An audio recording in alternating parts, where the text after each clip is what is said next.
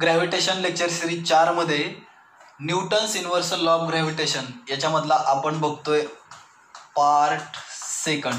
Part first lecture already अगोदर आपलं झालेलं आहे. आता बघा गेल्या लेक्चरमध्ये तुम्हाला मी काय सांगितलं, पार्ट फर्स्टच्या लेक्चरमध्ये त्याच्या काय सांगितलेलं आहे आपण की न्यूटन्स लॉ ऑफ ग्रॅव्हिटेशन काय सांगतो की जगातली प्रत्येक एक वस्तू दुसऱ्या वस्तूला स्वतःकडे आकर्षित करत असते, बरोबर आहे. आणि आकर्षित करते याचा अर्थ काय, त्या दोन वस्तूंमध्ये फोर्स असतो. मग तो फोर्स किती असतो, तर त्या दोन ज्या वस्तू आहेत बघा, त्या दोन वस्तू एकमेकांकडे काय करतात, आकर्षित करतात. तर त्या दोन वस्तूच्या वस्तुमान म्हणजे काय, मास, त्या दोघांचं मास यांच्या गुणाकाराशी ते डायरेक्टली प्रोपोर्शनल असतं. बघा मग हे जर समजा थोडंसं अवघड जात असेल तर इथं आपण काय करतोय, डायग्रॅमॅटिकली बघतोय. बघा ही एक वस्तू आहे, ही एक वस्तू आहे. Okay, this is the object A, this is the object B. A object आणि बी ऑब्जेक्ट किंवा याला आपण बॉडी सुद्धा म्हणतो. ओके, वस्तू. हा, आता या वस्तूचं मास किती आहे आपल्याला माहित नाही, म्हणून ते आपण किती मानतोय, m1. किती मानतोय आपण, m1. या वस्तूचं आपल्याला मास माहित नाही म्हणून ते आपण मानतोय किती, m2. m1 आणि m2. ओके, आणि या दोन वस्तूमध्ये जे अंतर आहे, या दोन वस्तूमध्ये जे अंतर आहे बघा, हे जे अंतर आहे या अंतराला आपण मानतोय डिस्टन्स, बरोबर आहे. त्यासाठी आपण काय यूज करतोय या ठिकाणी, टर्म d. मग आता बघा न्यूटन्स लॉ ऑफ ग्रॅव्हिटेशन सांगतो काय, ओके, या दोन वस्तूमध्ये तर फोर्स आहे, या दोन वस्तू एकमेकांना स्वतःकडे काय करतायत, नेहमी आकर्षित करतायत. It is a natural phenomenon. Okay, हा फिनॉमिनॉन काय न्यूटन बाबानं तयार केलेला नाही, त्याने फक्त लॉ सांगितलेला आहे. निसर्गामध्ये आपल्याला असं दिसतं, लक्षात घ्या. आता एखादी असणारी या ठिकाणची गोष्ट, एखादी असणारी अमेरिकेतली गोष्ट, या दोघांमध्ये सुद्धा काय आहे, अट्रॅक्शन आहे. एखादा पार्टिकल असेल, छोटा पार्टिकल आहे, आणि समुद्र तळाशी एखादा छोटा पार्टिकल आहे, या दोघांमध्ये सुद्धा काय आहे, अट्रॅक्शन आहे. लक्षात येते का बघा, हा खडू आणि हा फळा, या दोन वस्तूंमध्ये सुद्धा या ठिकाणी काय आहे, अट्रॅक्शन आहे. म्हणजे तो जो फोर्स आहे, तो फोर्स आपण या ठिकाणी काय करतोय, स्टडी करतोय. लक्षात येते बघा. हा जो न्यूटन्स लॉ ऑफ ग्रॅव्हिटेशन आहे तो संपूर्ण विश्वामध्ये प्रेझेंट आहे. कुठं प्रेझेंट आहे, संपूर्ण विश्वामध्ये प्रेझेंट आहे. मग आता बघा या ठिकाणी या दोन वस्तू, त्या दोघांचं मास, ह्या ए ऑब्जेक्टचं मास m1, बी ऑब्जेक्टचं मास m2, आणि दोघं एकमेकांना काय करतायत, एकमेकांकडे आकर्षित करतायत with the force, with the force. मग तो फोर्स किती असेल, तर दिस force is directly proportional to the product of their masses, to the product of their masses. मी याला काय म्हणतो, product of their masses. Product म्हणजे काय, गुणाकार. त्या दोन वस्तूच्या मासचा गुणाकार म्हणजे प्रोडक्ट ऑफ देअर मासेस. आणि त्या दोघांमधलं जे डिस्टन्स आहे का नाही, डिस्टन्स, त्याच्या स्क्वेअरशी तो कसला प्रोपोर्शनल आहे बघा, अंशाला 1 आलं म्हणजे इनव्हर्सली प्रोपोर्शनल आहे. कसला प्रोपोर्शनल आहे, इनव्हर्सली. म्हणजे काय, डिस्टन्स वाढलं की फोर्स काय होणार, कमी होणार. डिस्टन्स कमी झालं की फोर्स काय होणार, वाढणार. हेच आपल्याला बघायचंय स्टेटमेंटमध्ये, म्हणजेच न्यूटन्स लॉ ऑफ ग्रॅव्हिटेशनचं स्टेटमेंट, जे फारच महत्त्वाचं आहे. त्यासाठी चांगल्या पद्धतीनं या ठिकाणी लक्ष द्यायचं. ओके, लिहितोय मी.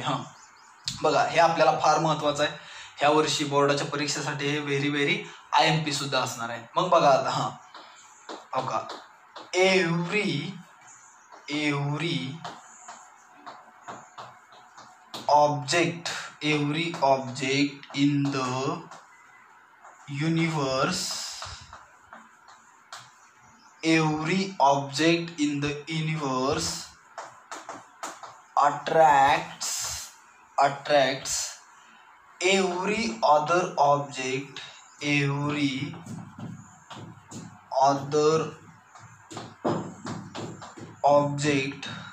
बघा, every object in the universe म्हणजे काय, विश्वातील प्रत्येक वस्तू एव्हरी ऑब्जेक्ट, यामधून कोणालाही सुटका नाही. तो कितीही छोटा पार्टिकल असू द्या किंवा ती वस्तू कितीही मोठी असू द्या, अगदी सनलाइट म्हणजे सूर्यासारखी असू द्या, पृथ्वीसारखी असू द्या, मून सारखी असू द्या, सगळ्यांमध्ये हा फोर्स प्रेझेंट असेल. Every object in the universe attracts every other object, बघा, every other object with a definite force, with a definite force, with a definite force. बघा, every object in the universe attracts every other object with a definite force. म्हणजे जगातली प्रत्येक वस्तू, विश्वातील प्रत्येक वस्तू दुसऱ्या वस्तूला स्वतःकडे काय करत असते, आकर्षित करत असते. लक्षात येते. मग आता आकर्षित करते, पण कशाने आकर्षित करते, तर एक त्याच्यामध्ये निश्चित असा डेफिनाइट असा काय असतो, फोर्स. मग आता तो फोर्स कसा असतो हे आपण काय करतो, पुढच्या स्टेटमेंटमध्ये बघतो. बघा, दिस force is directly proportional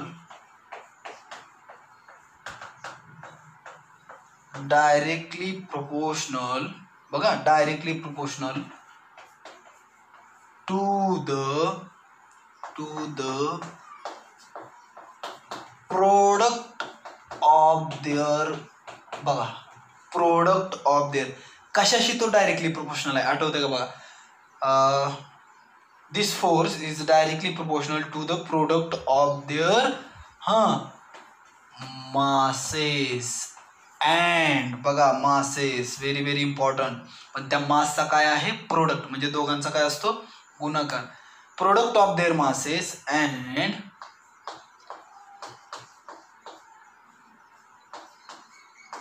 inversely